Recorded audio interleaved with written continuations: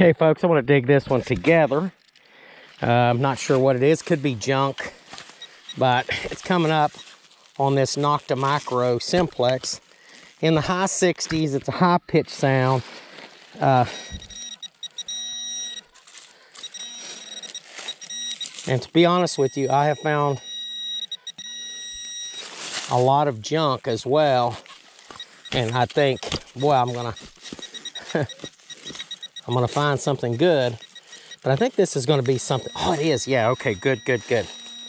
Oh, sorry about that. So it's a piece of shrapnel. So this is a anti-personnel ball that was in either a cannonball or a James shell, and it burst overhead. So yeah, we're in the right area. That's the second find in just a few minutes. And I found it with this Nocta Micro. That's N-O-K-T-A Micro, M-A-K-R-O Simplex Plus.